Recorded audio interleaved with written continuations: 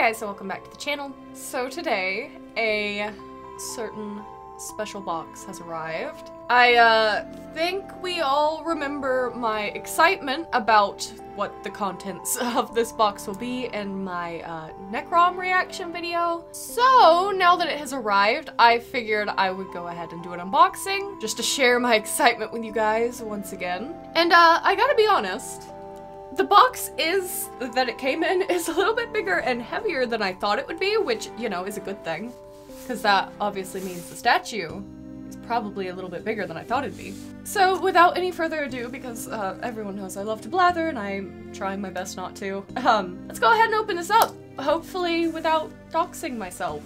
I'm trying my best to not, anyway. And now begins the scary game of me with a knife. I shouldn't cut towards myself. That's like the first knife rule. Cut away like a sane person. I really have to saw this one. Can I just like Hulk streak it? Let me have this. Yes. Okay. I can't see what I'm recording because my cat is in the way. Dude, please come over here so the people can see you. Yes. Behold.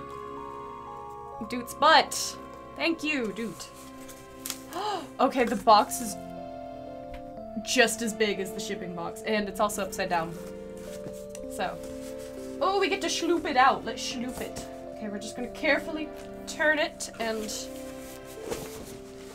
schloop. Oh, it's a pretty box. I was hoping it would be. Oh, look at that. There's a glare. Please don't glare. There he is. Got some books. Ring light, please. They're so powerful. Yeah, box. Okay. Dude, why'd you run away? You have a box now. Alright, let's open up the flap. There's styrofoam. Of course there's styrofoam. Also, we have the Necrom logo. Well, you saw it on the flaps. I was not talking to you. Ooh, we have the certificate of authenticity. Wow, so official. It's styrofoam. Oh, when it's taped together. I know why it exists. I really hate styrofoam. Okay, let's just try to schloop it out again. Flip it back over. Very gently this time. It's gonna make a bad sound. I'm preparing for it. Oh, it's just one of those things that makes my brain itch, and not in a good way. Okay, it is very taped all the way around. This would have been much easier to do at a table than on my lap, but, you know. I'm cutting towards myself again. What a rebel. Truly. Okay, I think now... I hate it. I hate that sound. Oh, there he is. Okay, see the back of the statue. Let me lift him. He's very heavy. Very heavy. I'm scared. Oh, would have been easier if I opened him the other way around, I think. Okay. Hermaeus Mora is almost freed. Oh, he's really heavy. This was a mistake. Can I just, like... He's covered in silica gel. He stinks too. Oh. Okay. He has been released. He's got a little bit of styrofoam on him. Oh no. This is so sad. Get off of him. Oh. Oh, he's so cool. Look at him. Okay.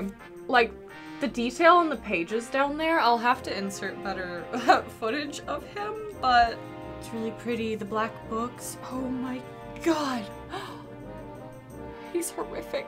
I love him. My favorite Daedric prince. There's also, on the bottom, a little bit of stuff, has the title, and then it has what number he is. So I have 206, or 296 out of 2,000.